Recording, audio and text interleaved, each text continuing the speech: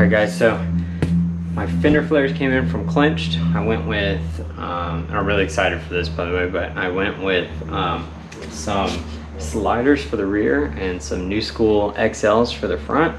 And I'm hoping that they fit well. I know the new school XLs, they make them specifically for new type or new school muscle cars and stuff. So I know those will fit in the front.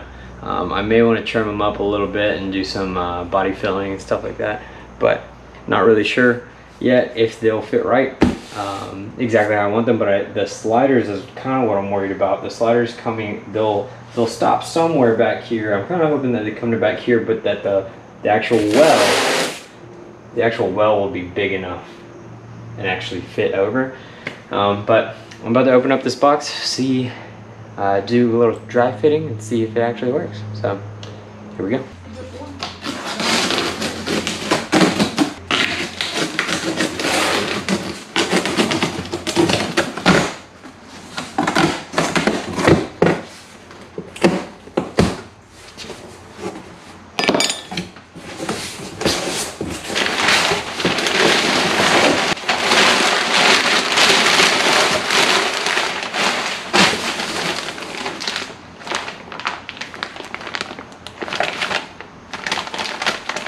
Whole bunch of hardware, and then all the rubber trim gasket that goes in there.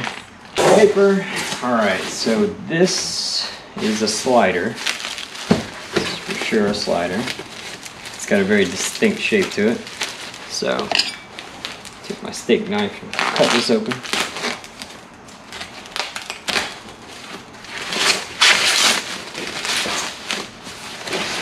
Oh yes, look at this.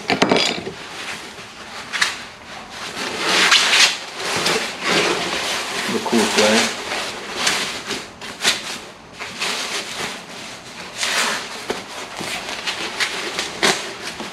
Really well packaged. I mean, things aren't getting dinged up, that's for sure.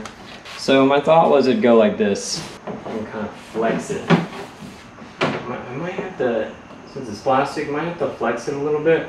The problem with flexing it is the more you squeeze it in, the further out the flare sticks, and the more you flex it, like pulling it outwards, the flatter the flare gets, and so the less it actually sticks out. And these flares are a 2.7 inch bump out. So let me tape it on and let's see if we can get it where I think it should go.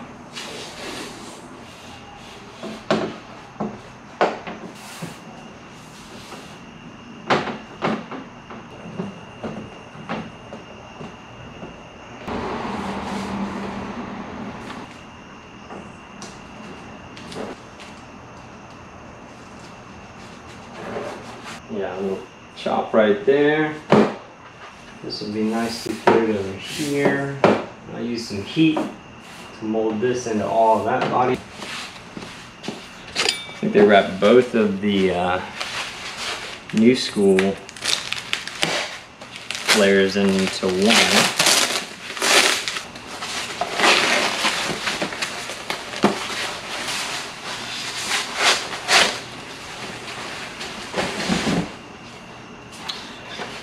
So this is one of the new school flares, and so you can see the difference. The slider has a really big side here and it tapers off to a smaller side there. The new school flare has a has more of a cupping to the whole flare, but it's even all the way through for the most part. Kind of tapers at the very end, but that's it. So let me move the camera, point it over here.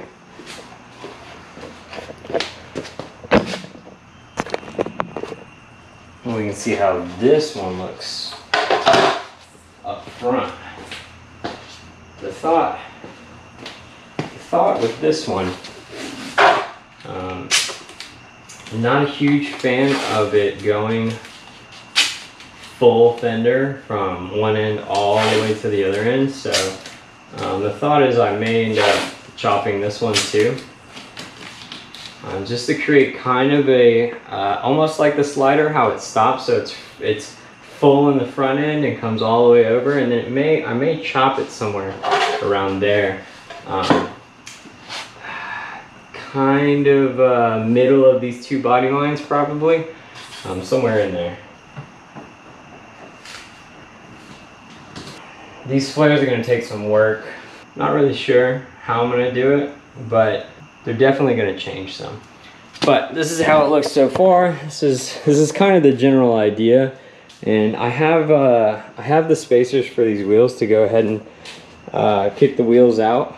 But you can see how much wider the car gets with these on just like this. So we'll just, so you can see that the car, it does come out quite a bit.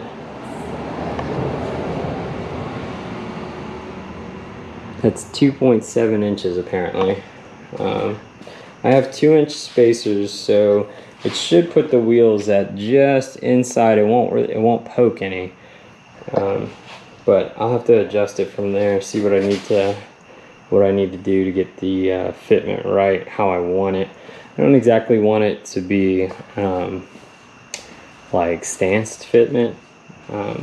Do still want it to kind of be functional in a sense, but I want it to fit well. Like I do want it to look good still, fitted, just not all the way like that really good looking stanced look, where it's fitted so perfectly, like the tire is stretched just underneath the fender, and then you've got the rim just sitting right here.